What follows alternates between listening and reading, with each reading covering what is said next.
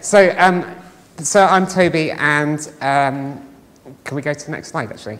Thanks. So I'm Toby. I'm a diversity and inclusion leader, and I've been working with large organisations for all of my career. I've worked with organisations like Accenture, the BBC, Deloitte, and I work across the whole range of diversity, not just disability.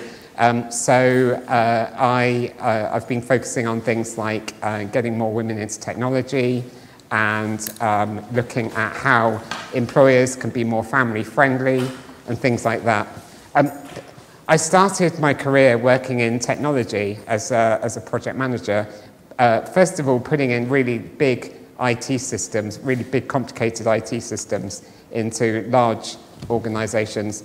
And then I moved into the world of user experience and design. I was involved in things like the redevelopment of the BBC News website, iPlayer app, all those kinds of things. And I ended up in the world of diversity and inclusion by accident. So I was working in the newsroom at the BBC at the time, and I was working for the Chief Technology Officer, and he came to me and he said, Toby, there are not enough women.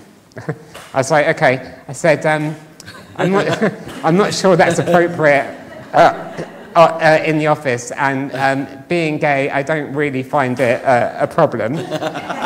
He said, no, we really do have a serious problem. There are not enough women working in technology. I've come up with a plan, but I have no idea how we're going to execute this plan. He said, you're a kick-ass project manager. Maybe this is something that you could help me with. So that was my entry into the world of D&I. I fell in love with it straight away. What turned into a side project or a part-time project turned into a full-time career.